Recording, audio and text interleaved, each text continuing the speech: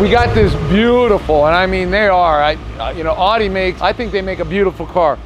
This S5, the problem here is, oh, this is so painful. The guy just bought it 20 days ago. It ran fine for him then, but all of a sudden he's got a flash and check engine light, took it to the dealer, and it's not good news.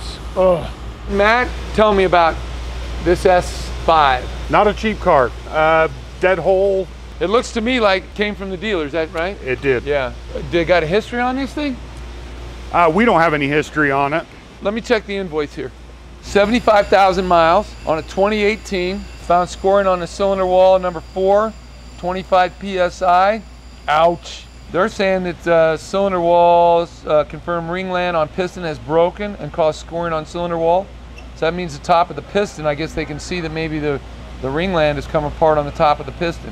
$1 million question, here it comes. If that's true, remember, condition, cause, correction, confirmed. Condition, perhaps, we're gonna bore scope this here in a sec. What would cause a ringland on a $75,000 engine? Now, besides something getting ingested in it, like a bolt, I mean, that would cause it, you know, right? So we're gonna eliminate that.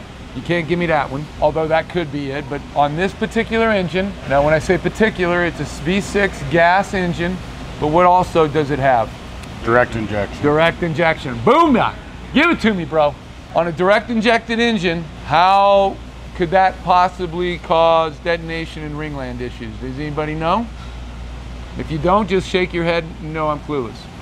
Don't know if I'm clueless, but I don't know. You don't know. Alejandro? Now Alejandro's a young guy.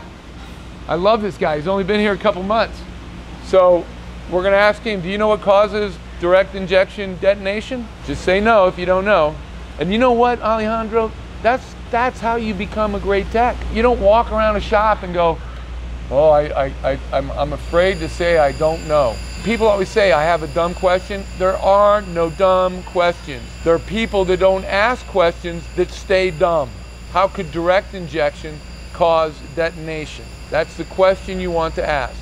And my answer to you is, here it comes, doing your lunch hour today, I want you to study that.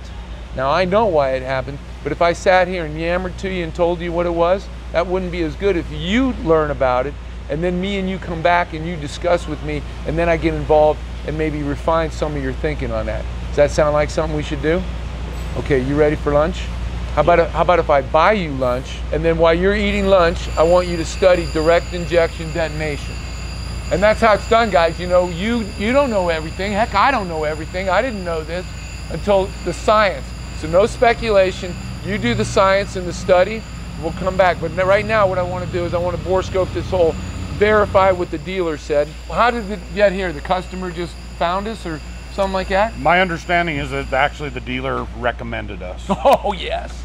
I love that. Probably because the dealer gave him a price and it freaked him right out. I'm sure it did. Yeah. Let's bore scope the whole, verify what they found, which is 25 PSI, and then we'll call the customer. On this motor, number 4 is this driver's side front. Alejandro, this young man, 21 years old, look at the investment he's made in his career right here. Look at this. This guy is Mr. Style. Did you get the handles like this because you wanted them? No, it came like that. Yeah, because the other one's got the black. But I like it, dude. It represents some bling, bro. I like that.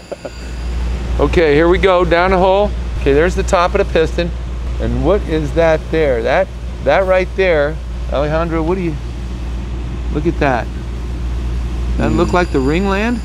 It looks like the top of the piston is kind of burned away. That definitely looks like part of the piston is just gone. See this?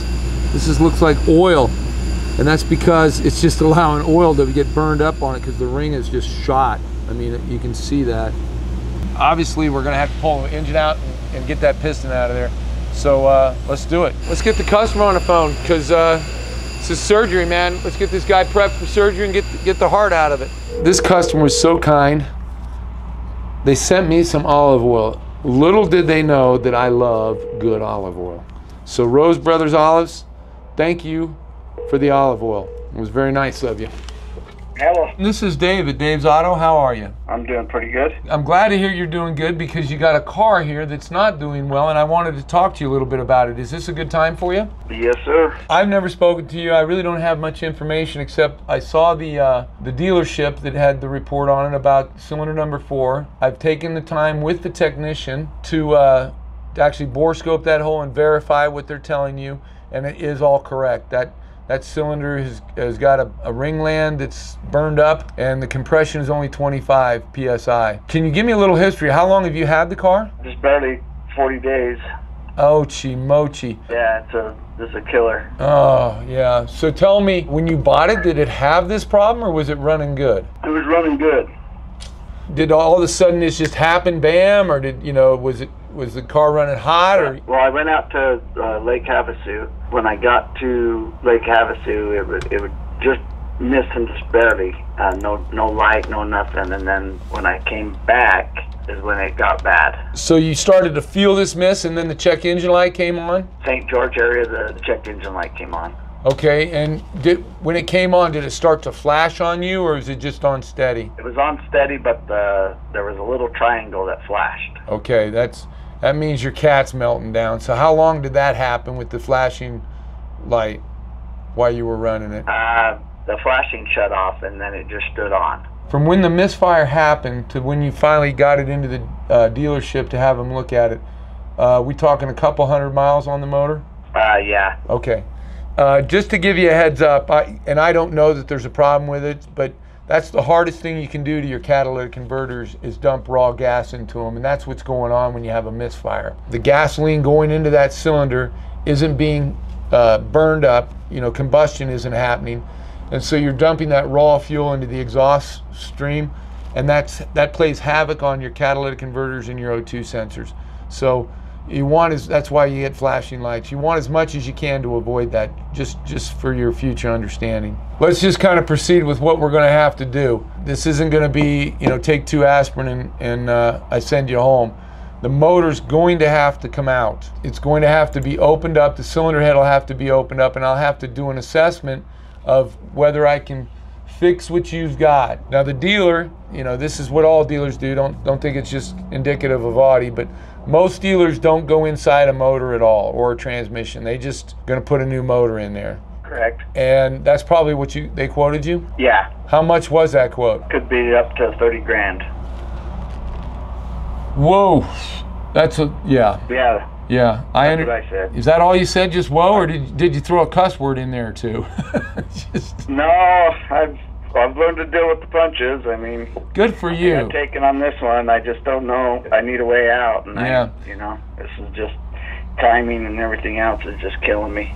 I'd like to explain how we're going to work for you. First off, we can fix motors. That's what we are. And did the dealer recommend me then, or? Yes, the service writer there said he's taken a couple of his things to you and said you were the best. You had an on-site machine shop. That was very nice of him, and it's true. We've been around. We're a family-run business, 34 years.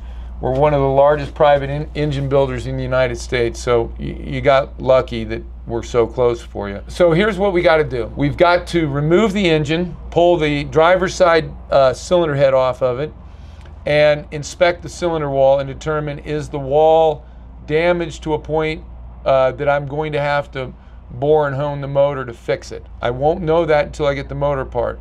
So I really can't quote you any parts or repair until I get that far. Think of it like exploratory surgery. I got to put eyes on that cylinder wall to say, is the cylinder wall damaged to a point I've got to completely disassemble the motor, bore and hone the motor and put new pistons in it and rings and that kind of stuff. Or can I get away, because it's only got 75,000 miles on it. The rest of the motor sounds pretty good. If I don't have any other damage anywhere, what I'm not going to do is do like one cylinder and take your money and not give you some assurances that you're good to go and you're not going to have any other problems. You want that. But in order to do that, that's what we got to do, is we got to get the engine out, open it up, and then determine where we go from there. Even if we had to do the whole thing, it's going to be a whole lot less than 30,000 bucks. That's the good news. Yeah, I'm hoping. Yeah. All I can do is hope that you can help me out, man. Yeah. Like I said, I'm in a tough spot. Okay. Well, what we're going to do, Matthew is your service writer. I'll have him send you the quote for that. We'll require a 50% deposit to get going on it. We'll get this thing out and keep your fingers crossed, and hopefully we can give you some options. And you know, that's what a good machine shop can do.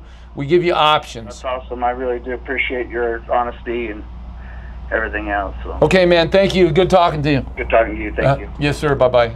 You know, that's what we do here. I mean, we do it a lot. You'll hear me say it. I call it the 4 O's. Opposition, obviously he's got opposition here. He just bought the car and it's blowed up on him. Is an opportunity with options to overcome this opposition. It's a circle. The next step is let's get the motor out and hopefully we can give him some good options.